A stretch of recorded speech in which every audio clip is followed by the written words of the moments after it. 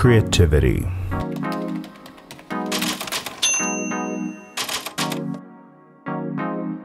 I wanted to share with you my thoughts on creativity and why everybody has it and uses on their daily basis. Some people are just better than others at using creativity, but we all have it.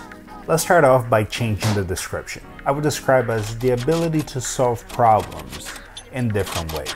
And the better you are at coming up with different solutions to the problems, the more creative you are. Let's take Steven here for example. He wants to make a shark film, but the electronic shark that they have keeps breaking up every take. So the problem is, how do you make a shark movie without a shark? The answer is you keep it vague. You focus on point of view. You focus on people's reaction, and you use music. Steven made one of the most successful films in the 70s because he found creative ways to solve his problems. So we established what creativity is. Now let's talk about why you need it and why you should be focusing on it.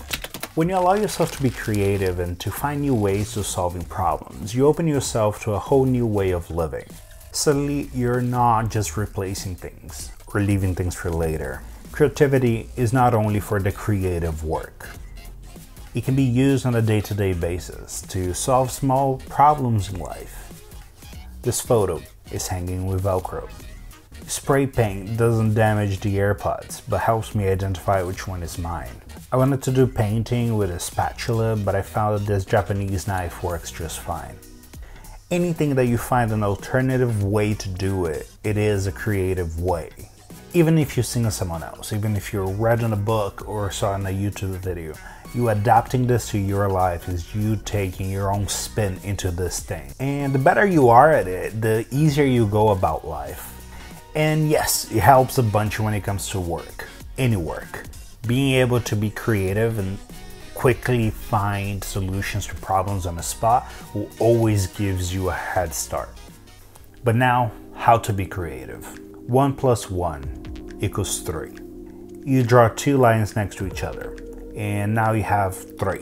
The first, the second, and the negative line between them. That's the creativity. But to truly understand this basic principle, we need to move on to the next stage. Nothing is original, so copying is okay.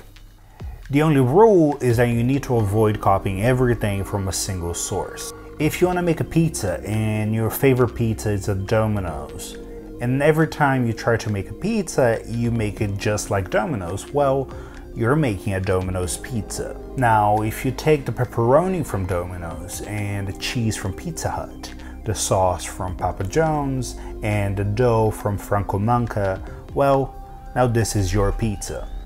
The goal is to have so many references that every reference becomes a small percentage of the pizza you're making. Creativity is all about how you interact with the world. Everything you consume divided by what you create. And creativity can be improved on by broadening what you consume and limiting your tools so that when you face any problems, large or small, you can rely on your creativity to get through it. Thank you for watching. I hope this video is very helpful for you. A lot of these ideas comes from a book called Still Like an Artist that I would totally recommend if you are into being creative and want to explore more of that world. If you have a different interpretation of what being creative is, please leave it down in the comments. Love to read them. Subscribe if you like to, and hit the like button. As I said, that's all I have for you today. Goodbye.